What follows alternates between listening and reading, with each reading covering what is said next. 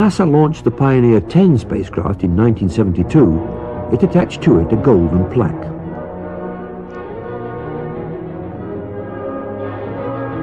With this plaque, Pioneer carries a message to extraterrestrials about its home planet. Its symbols show the radio signature of our sun, where our planet is located, and what we looked like. As Pioneer 10 journeys on beyond the outer known planets, the data it is sending back is also being used to seek a possible 10th planet.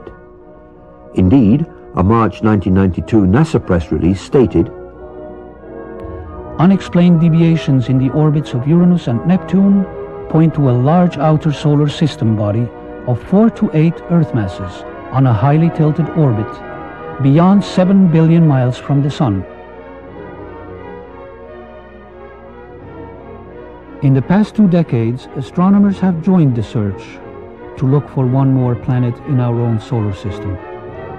They designate such a planet Planet X, meaning both unknown and 10th.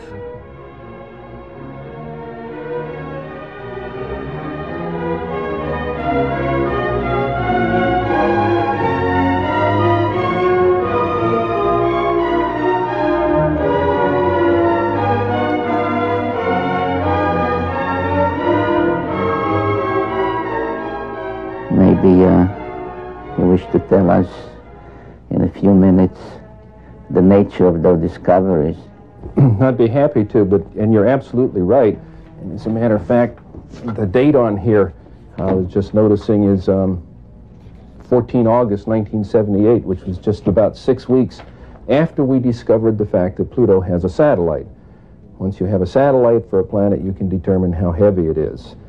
It turns out Pluto was very much smaller and lighter weight than we had thought, which meant that Pluto has no influence, no appreciable influence on the motions of the planets Uranus and Neptune.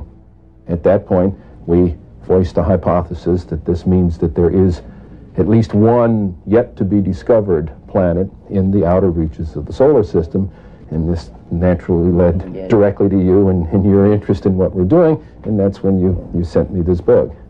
You have then postulated the existence or the appearance in some time years ago of a celestial body which you, I think, named in that paper an intruder. Yes. Which may have collided with or somehow turned on their side both Uranus and Pluto. It did a lot more than that, as a matter of fact. In that paper, we hypothesized that this intruder passed very close to Neptune, that it dislodged one of what we then think were many satellites of Neptune, and one of them became the planet Pluto. We actually think Pluto was an escaped satellite of Neptune. This will also take the orbit of Triton, the big satellite of Neptune, and reverse it. We'll take the orbit of the satellite Nereid and extend it outwards. We can produce all of the observed aspects of the satellite system of Neptune plus Pluto's orbit just with this one single intruding planet. One of the things we did in 1978, having made this prediction that there was an additional planet, 10th or 12th, depending on your point of view, but it's the next one, we sort of put our money where our mouth was, as it were, and we went out and we started looking for this thing. We've been searching for 12 years for this thing. We've been able to refine the search area somewhat, get it rather narrowed down. We do our predictions based on the observed anomalies in Uranus and Neptune. We actually are currently looking down in the region of Centaurus, which is just south of the constellation Libra, but very close to the area that you've talked about. I think, Dr. Harrington, you have a pretty good picture, at least in your own mind, of what we are talking about, a big planet, a small planet. Well, if it is in the kind of orbit that we describe here, it would have to be a planet that would have a mass something like 3 to 5 times the mass of the Earth. This would put it intermediate between the gaseous planets like Uranus and Neptune and the terrestrial planets that we have in the inner part of the solar system.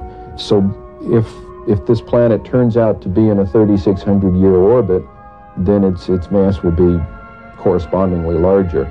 But we're talking about something it's a perfectly reasonable kind of planet. It looks like a good, nice planet, small enough that it's not going to be completely enveloped in gas, so it's perfectly capable of supporting life forms of one kind or another.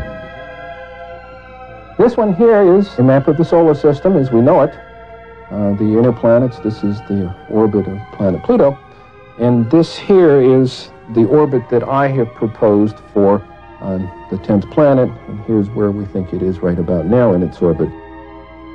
This is your orbit for the planet, yes. And showing that it would come out of Sagittarius in biblical time, and that once you allow for precession, it would be around into Libra by now, and, which is, again, approximately the area that we're looking in. If Planet X exists, we are not alone in this solar system. Astronomers are so sure of the 10th planet, they think there is nothing left but to name it. Alone he stretches out the heavens and treads upon the farthest deep. He arrives at the Great Bear, Orion and Sirius, and the constellations of the south. He smiles his face upon Taurus and Aries. From Taurus to Sagittarius he shall go. The books of Job and Amos.